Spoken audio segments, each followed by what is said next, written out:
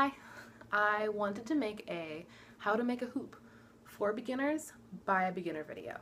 The reason is when I first started I wanted to make my own hoops and I felt like I'm watching pros make them. Can I make them too? Yes, the answer is yes, you can make them too. So you obviously need tubing and connectors. You can go to Lowe's or Home Depot or something like that and you can pick out a roll of tubing. You want to pick your PSI and your tubing width. This is 125 PSI, half-inch tubing. This is 100 PSI, 3/4 inch tubing. Then you need connectors, and you want straight plastic ones. If you have half-inch tubing, you want a half-inch connector. If you have 3/4 inch tubing, you want 3/4 inch connector. You also need a way to cut your tubing. So this is a great tool. It is a PVC pipe cutter. It works great on PE tubing, and I think it's called a ratchet pipe cutter. You will also want measuring tape. A stiff measuring tape is great to measure diameters. A soft measuring tape is great if you want to measure the circumference of your hoop. An optional tool is a razor blade box cutter. I use this along with a vise, which is another optional tool, to cut these nubs off.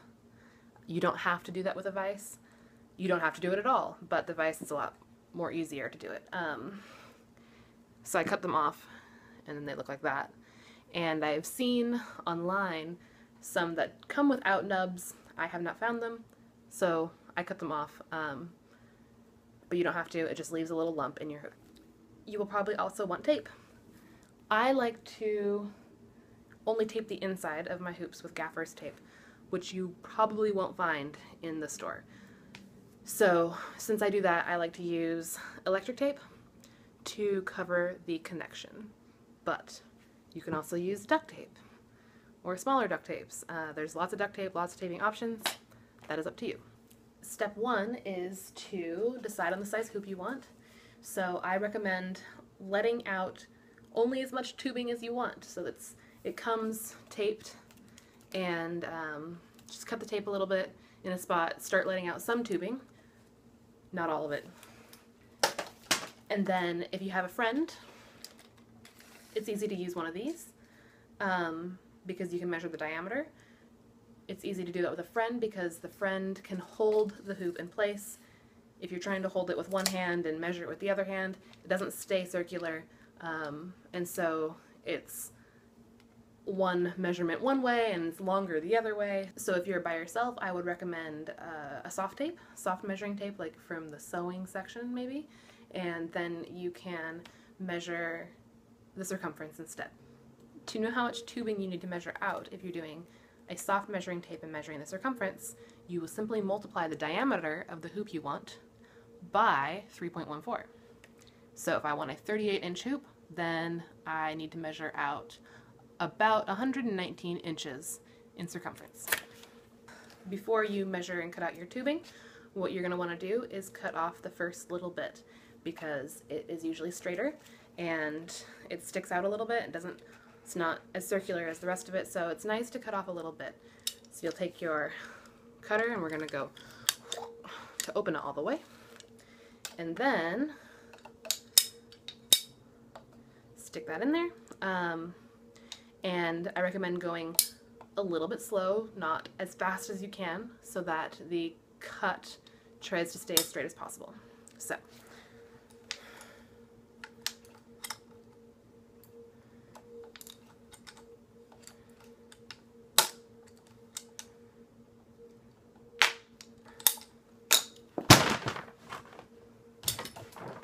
we cut it off. You'll notice that after you cut it, it's a little squished.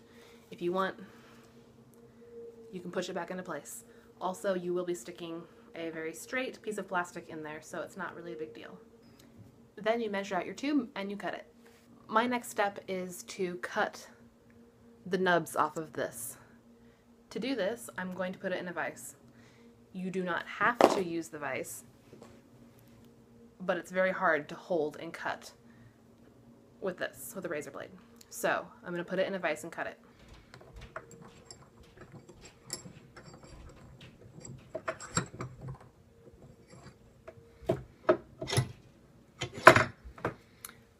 I hold it like this, place my hand on the back and my hand on the back.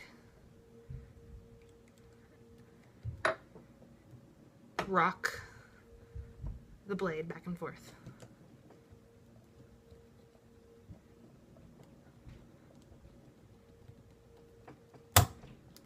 After you cut off all the nubs, if you choose, I then cut the connector down because it is very long and it made my first hoop very straight along the connection. So it didn't need to be that big, so I made it smaller and I cut off the first 3 of these. So you just put this in there, and it's harder than the PE tubing.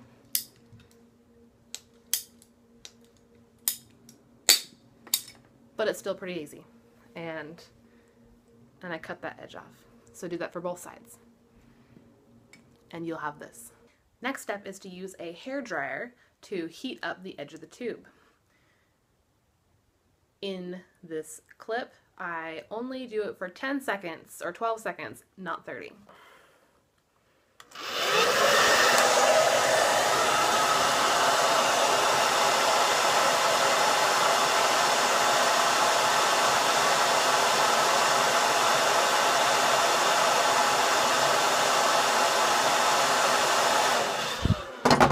I don't know if that was 30 seconds, but whatevs. It's hot. So I'm going to try and stick it in until it's halfway. And it looks about right there. Perfect. Now I like to wait for the tube that I just heated up to cool off a little bit. 30 seconds maybe, not very long, but I don't want the connector to slip farther down when I'm putting the other side on. So basically, it just needs to be cool enough to hold, but I like to give it about 30 seconds. Other side.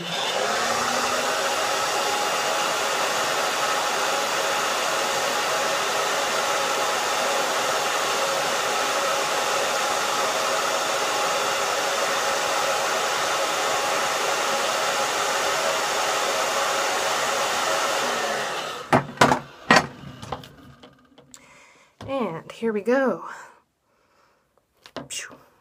Next, you want to make sure that your hoop isn't twisted around the connection.